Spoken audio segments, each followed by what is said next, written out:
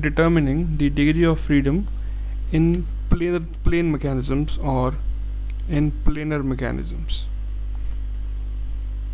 Okay,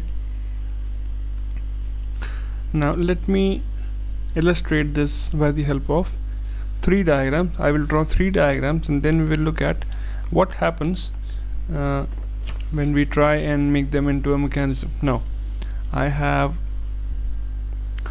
2 links. This is link number 1 and this is link number 2. Okay, both the links have these holes in between for joining.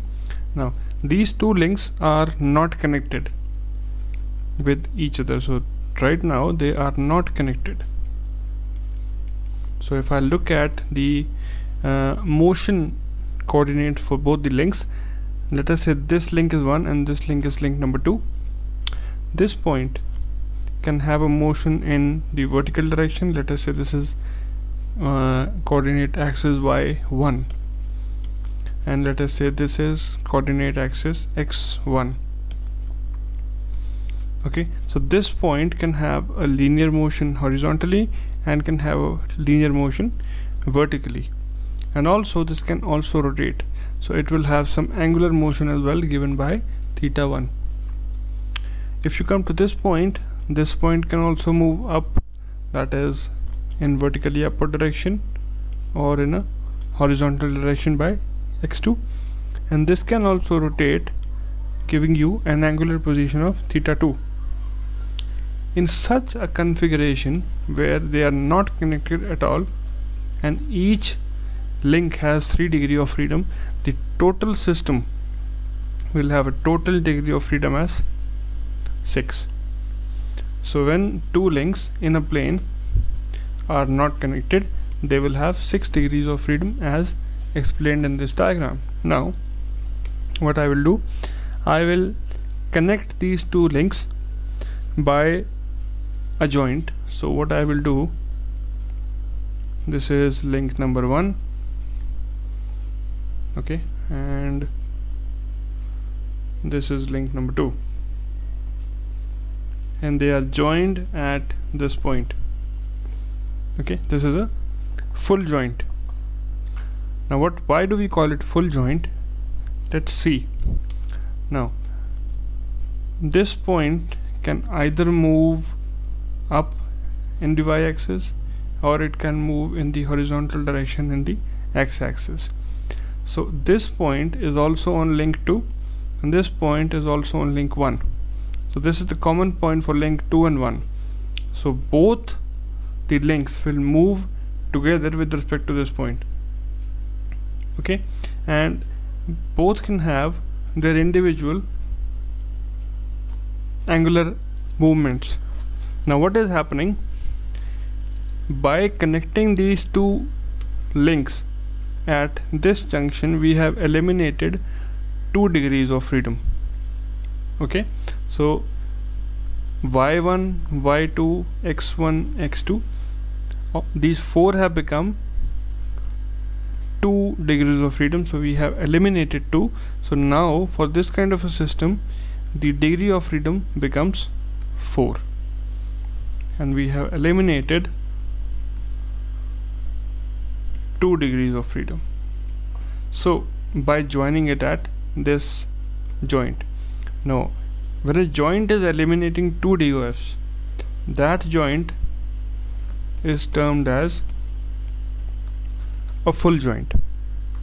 Okay, so this is quite an important term to remember, because we will be looking at this when we have to calculate the DOFs of some mechanism in which you will have to deal with different kind of joints. So full joint is one which eliminates 2 DOFs. Now let's look at one more configuration. Let me give you a horizontal link like this, okay, and then I have a link which is just touching the horizontal link at one point. Okay, so this is the kind of connection you have, this is the kind of linkage you are providing. And let me name this link as 1 and this link is 2. Now link 1 can move in the angular direction as theta1, and it can move in x1 direction as well and in y1 direction as well. Okay, but link number 2 can only move in this direction horizontally. It cannot move in the vertically upward direction because it is pressed onto link 1 at this point, and it can rotate as well and have an angular motion in terms of theta 2. Okay, now in this we have eliminated just 1 degree of freedom, not 2. Okay, so this kind of a joint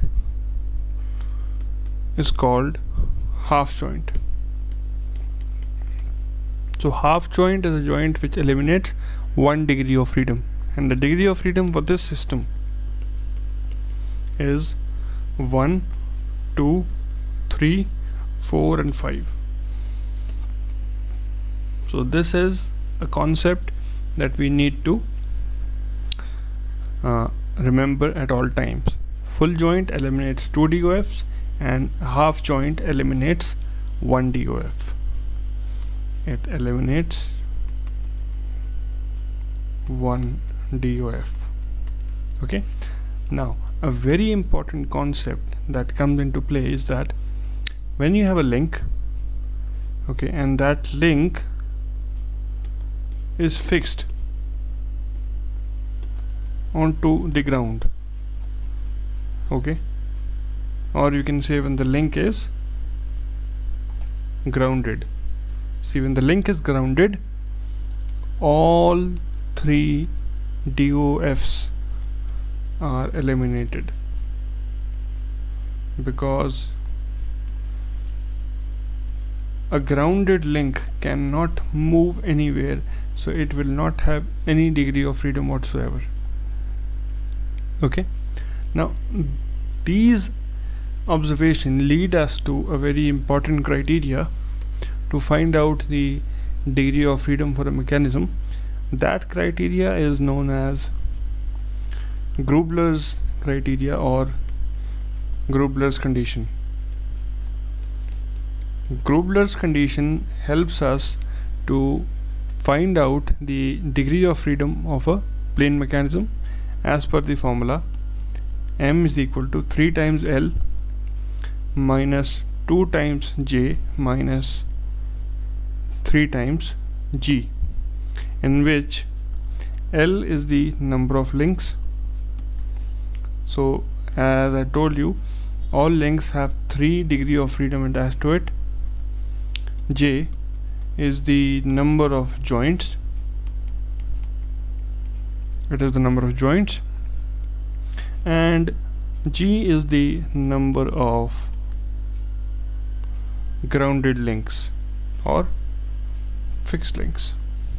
So this is a very important equation in finding out the degree of freedoms of plane mechanisms. Okay,